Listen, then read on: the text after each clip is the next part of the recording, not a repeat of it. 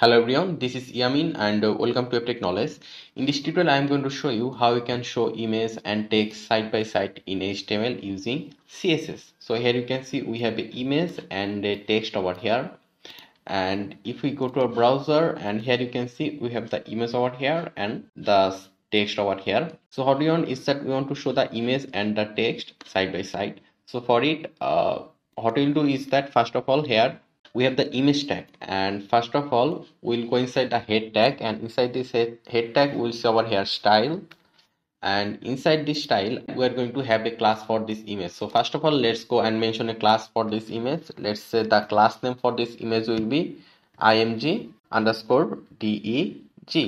Let's save it, and we're going to create a class in the style for this image. So here we're going to say, first of all, here you can see this is a class, right? So for class we need to give a dot, and then we'll say img underscore deg.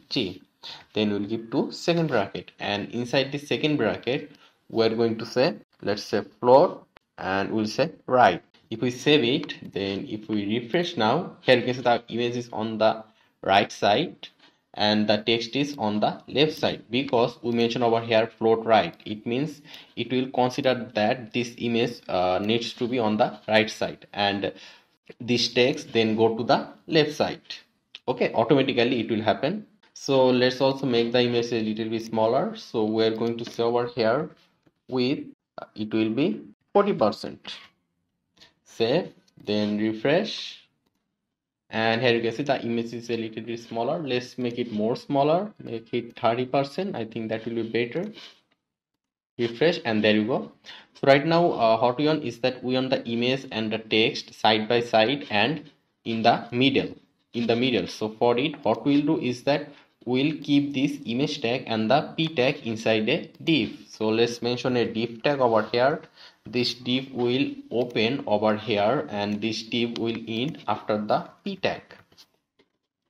So for this div we are going to mention another class. Let's say over here class, and we'll say position pos underscore cen, center. Okay, we want to make the image and the text in the center. So we name it pose underscore cen. You can name it anything basically. So here since this is a class, so we'll give a dot, then we'll say over here pose underscore cen, then we'll give to second bracket, and inside this pose cen we are going to say position, it will be absolute.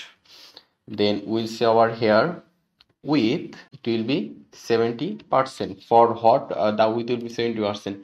The total width for the image and the text will be the total skins 70%. So right now if we save it, then if we refresh here you can see it took the 70% of the skin. This 30% is free right now.